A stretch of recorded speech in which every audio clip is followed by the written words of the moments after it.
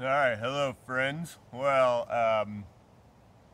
one of the questions I get a lot, or people ask me about, is with an axe, what happens if your handle breaks in the bush? Well, you're not screwed completely. You definitely need an axe, and sometimes the only way to make a new handle is with an axe. You know, if you don't want to sit there and carve with your knife for a super long time, but you definitely need an axe to make a new axe handle in general. That said, you can make a pretty awesome temporary axe handle if your handle were to break, so that you could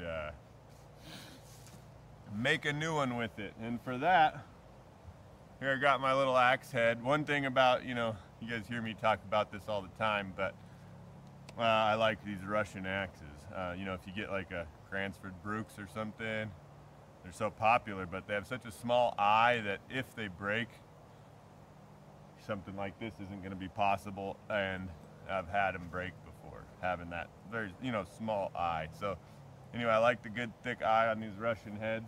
This is a smaller, kind of packable one.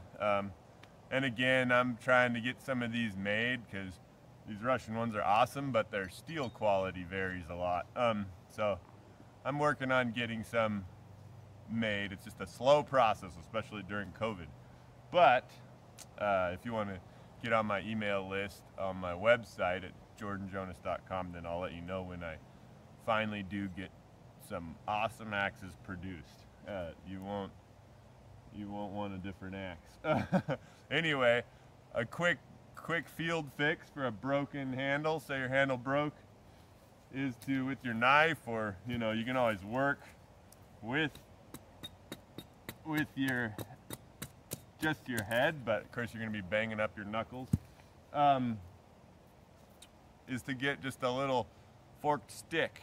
This I got off of a choke cherry, but whatever forked stick you find in the area, birch is real common. A lot of times, I got the first one I found.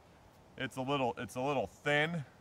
If it's a little too thick to fit through the eye, of course you can carve that down.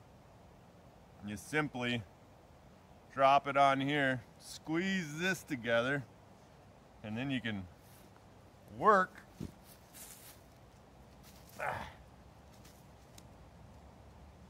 that on there like so, and that'll give you a temporary handle in order to make a new one. So we could then cut off the extra here.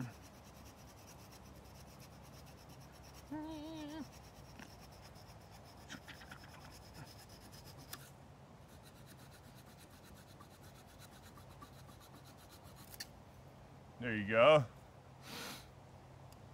And with that little temporary handle there, you can find yourself something that you can make a more permanent handle with.